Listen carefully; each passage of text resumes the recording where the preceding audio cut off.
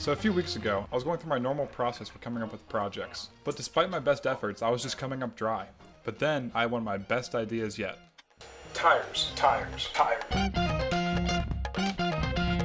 Now there are many types of tires: car tires, small tires, flat tires, flying tires, and even fat tires. But today, we're talking about 3D printed tires.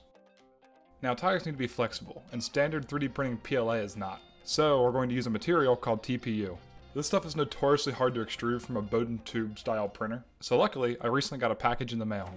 Printer review. It's the old Kaiwoo 3D. In here I have the Kaiwoo 3D Tycoon printer, and they were kind enough to send this over to me to check it out, so I'm looking forward to testing it.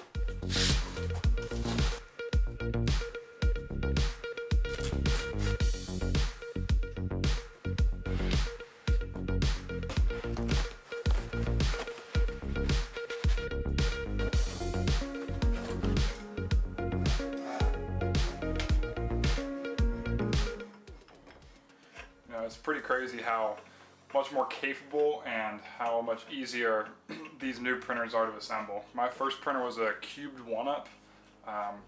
Some people may remember those. They were like $200 and they had very little capability. They printed something about this big and it was all MDF and you had to build it from scratch. And it took me like an entire day. I got that back in like 2016 right after their Kickstarter ended. But it's crazy how far home 3D printers have come.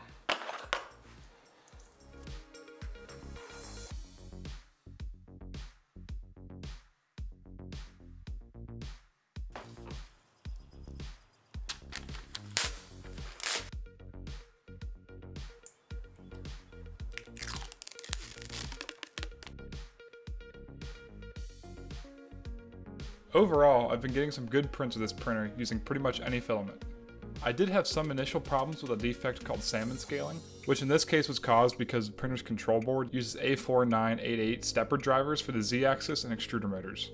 I was able to fix this by adding some cheap TL smoother units to those axes. I talked to the team at Kaiwoo about this, and they assured me that the next set of control boards they make will have the higher quality Trinamic stepper drivers for all the axes. Angus over at the Maker's Muse channel did a really good review of this printer about a year ago. I'll put a link to that video in the description. The tire printed great in TPU, which means we're ready to glue it to a wheel and test it.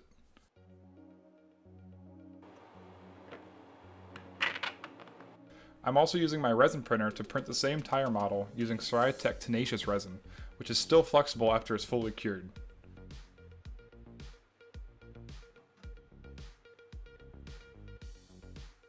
Huge thanks to Soriatec for sending me some of this resin to test out. I'll be sure to put a link to them in the description below. With both tires printed, I assembled and wired up a test rig so we could do some durability testing.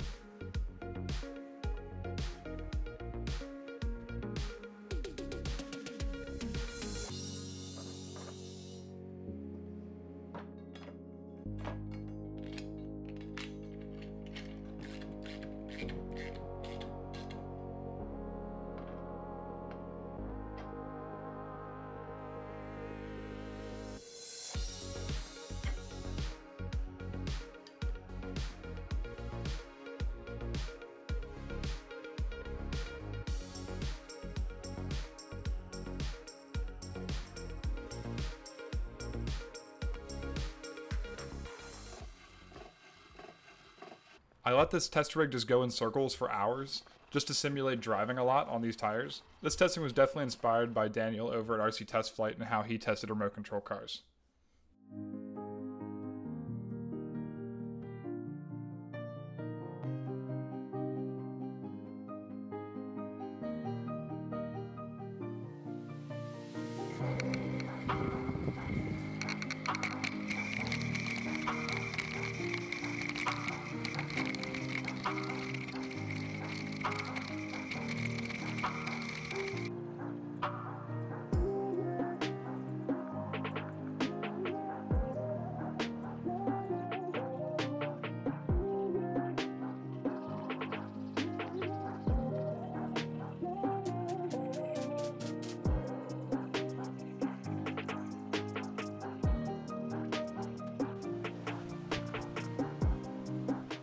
After the tires had been going in circles for about 10 hours, one of the wheels just fell off. This really didn't have anything to do with the tires, but it was actually due to the M2 screw I was using to hold the hub onto the motor shaft just shearing off. So I printed some new hubs, and then I could resume testing.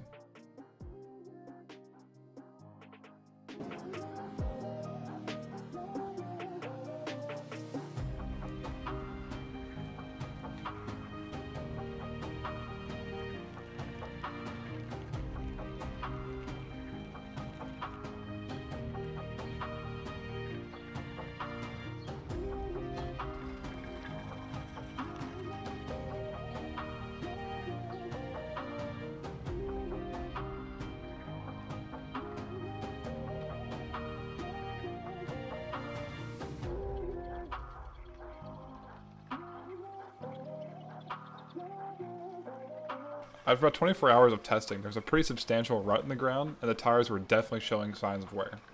Doing some rough estimations, these tires traveled about 10 miles during these tests, and it was through rain, on concrete, gravel, and even these uneven pavers.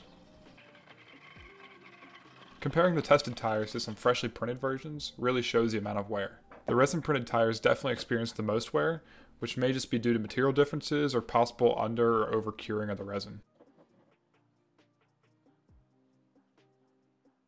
The FDM printed TPU showed some signs of wear, but definitely not as much. I was really impressed with the performance of these TPU tires, and will definitely be using them in a future 3D printed rover I'm planning on building. Okay, so final thoughts on the Kaiwu Tycoon. First, the things I like. This thing is built like a tank. It uses mostly aluminum extrusion, and even has like a linear rail for the x-axis. It has a direct drive extruder, which means it can print pretty much any filament. It has auto bed mesh leveling, which is great. It's an easy to use control interface, and it's extremely quiet because it uses those TMC stepper drivers. So now for a couple things I think could be improved. Number one, it'd be nice if it could use a USB rather than an SD card. Secondly, they need to upgrade the extruder and the Z-axis stepper drivers to the TMC drivers.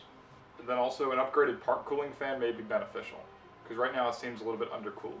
Overall, I think it's a pretty good printer. There are definitely printers out there that you get more build area for the same price range. However, the rigidity of this design is a big selling point. I'll be sure to put a link below in the description for this printer in case you want to check it out more. But as always, thanks again for watching. I have a lot more projects in the works, so subscribe for that, and I'll see you in the next one.